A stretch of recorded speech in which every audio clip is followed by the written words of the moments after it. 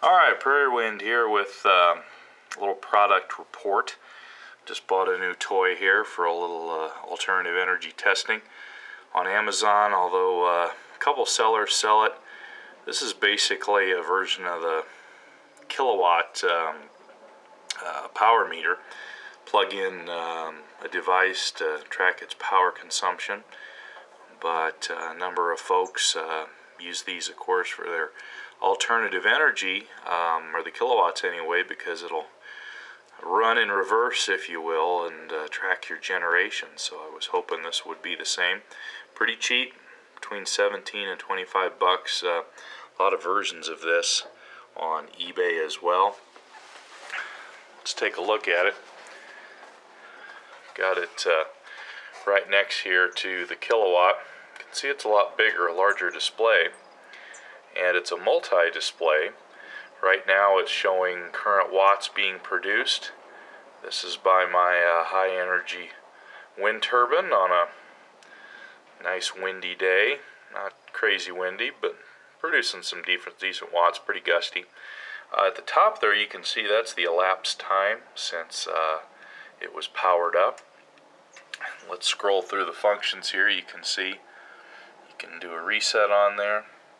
I won't be using a fair amount of this, but you click over, and this right here is the main reason I got this, is to have a more precise cumulative kilowatt hour tracking. The Killawatt only goes out to, I believe it's 1/10 of a kilowatt hour. Let's see here. That goes out to 100th. I wanted something a little more precise, mainly for testing different configurations.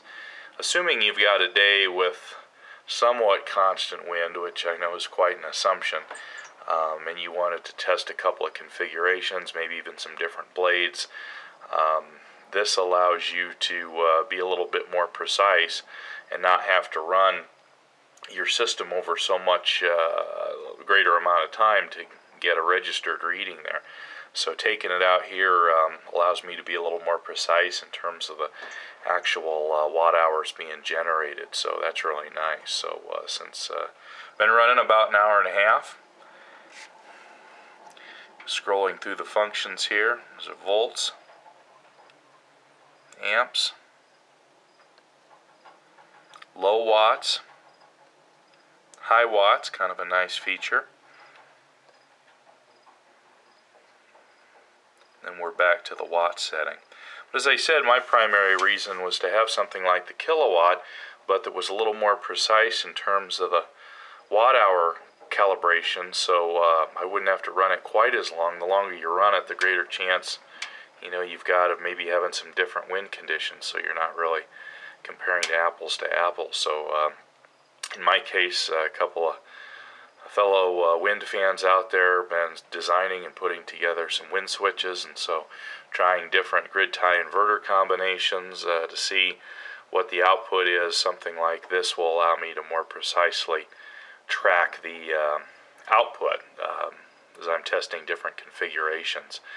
Like I said, that assumes you're getting relatively constant wind, and some days I'll have that, and obviously on a day like today, not so much, but it's nice to have that precision there. So we will see. I think the main concern, I guess, I have durability. I guess we'll wait and see. Killawatt seems to have a pretty good record. I've had a couple of mine around for many years. They seem pretty bulletproof. The construction build on this is a little flimsier, but I mean, certainly not awful.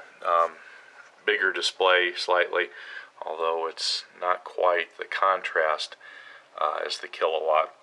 But I think the spec said that the precision was not as good on this one, that varied plus or minus 5% accuracy, where I thought the Killawatt was under 1%. So there are probably some folks out there with some testing tools that can confirm that. So that's certainly a concern, I suppose.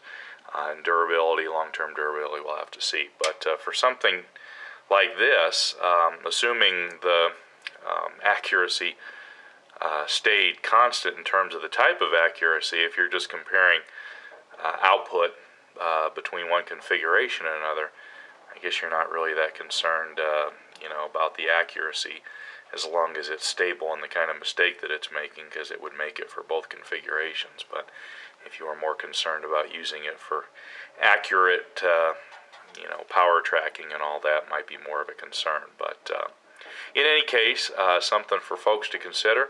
Certainly the price is right, and even if it doesn't last all that long at around $20 or less to replace, that definitely doesn't it makes it a little easier to replace it. So signing off for now.